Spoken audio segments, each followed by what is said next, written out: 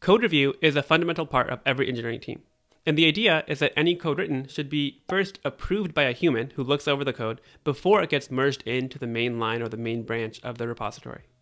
This ensures if the original author of the code leaves, then there's someone else at the company who has awareness or context of what's happening.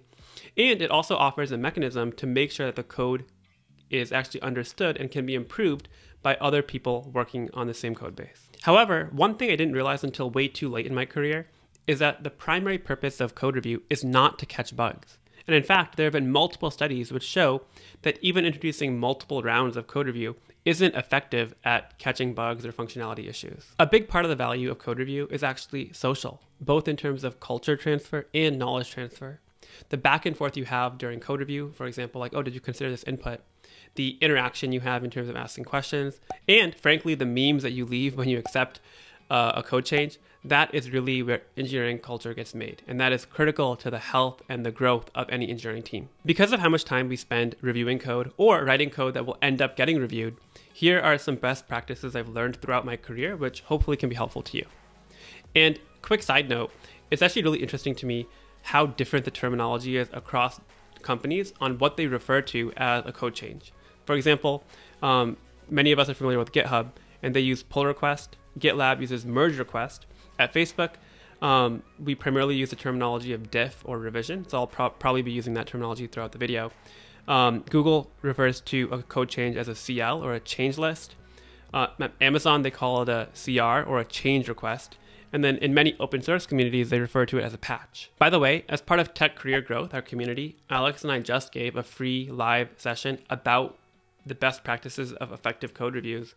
And so what you're seeing here is a very condensed version of what we covered. If you want to look at the full recap, it's available in the Tech Career Growth mobile app. So I'll leave a link for that in the description. If you're new to a company, one thing that's really helpful to ramp up is to apply the code changes from one of your coworkers onto your local environment.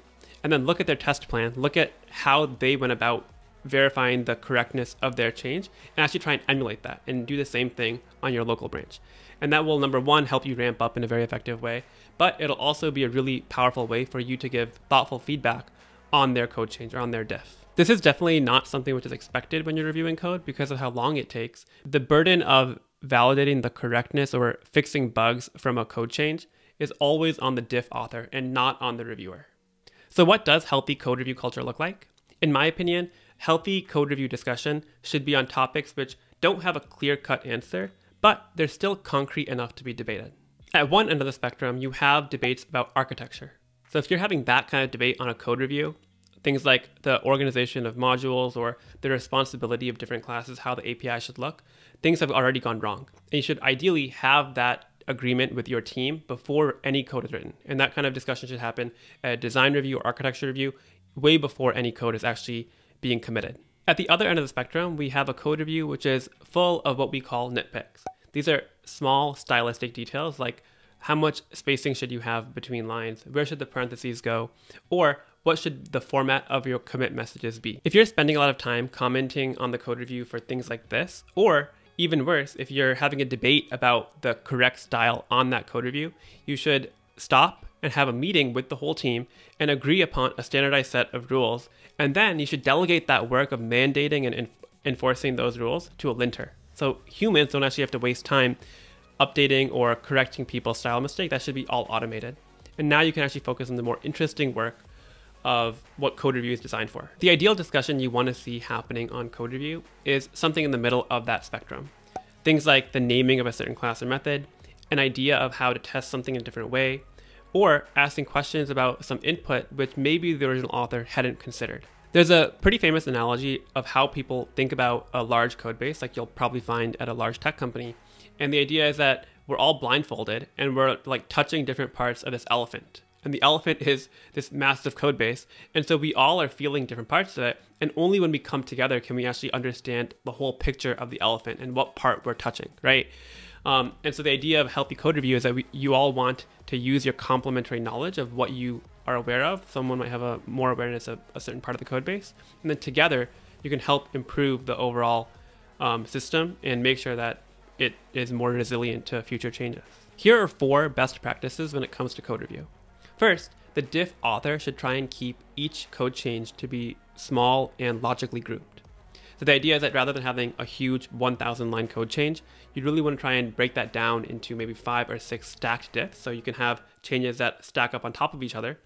And that will enable you to get a much faster review, because as the reviewer, I now have a much better idea of what exactly changed here. One way of framing it is that every diff or every code change you have should have a single thesis behind it. So you should be able to clearly articulate what is the purpose of that code change. And then it's okay if you have 20, 30 code changes stacked up on top of each other, and that will lead to this whole feature or product being shipped. But each individual change should be clearly understood and clearly testable.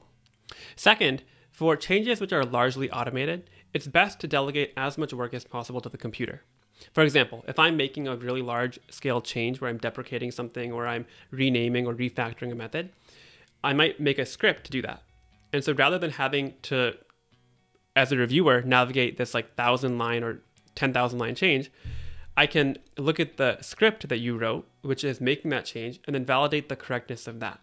At a company like Facebook, there's actually dedicated infrastructure to support this. There was a bot called CodeModBot, and basically you'd provide an input onto what large scale changes you wanted to make in the code base, right? Because you have literally millions of lines of code over a decade, touched by tens of thousands of engineers. And so it's not really feasible for a human to go in and make changes because there'd be a ton of merge conflicts.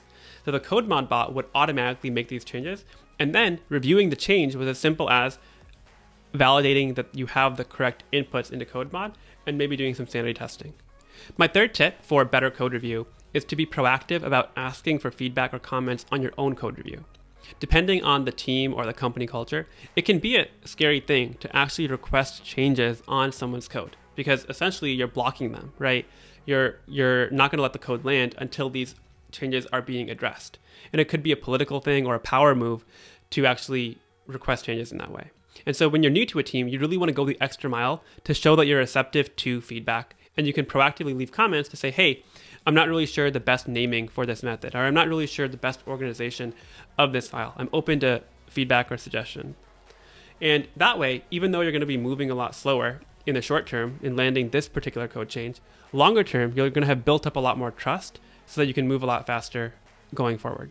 Finally, my last tip is to understand that having some back and forth in code review is actually quite common, but understand that there is some tax associated with each round trip.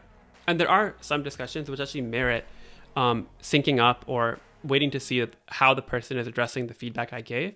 But in a high functioning, high trust team, I would expect that most of the code changes will get approved relatively quickly because the team is in sync on what they want to achieve and how they want to achieve it.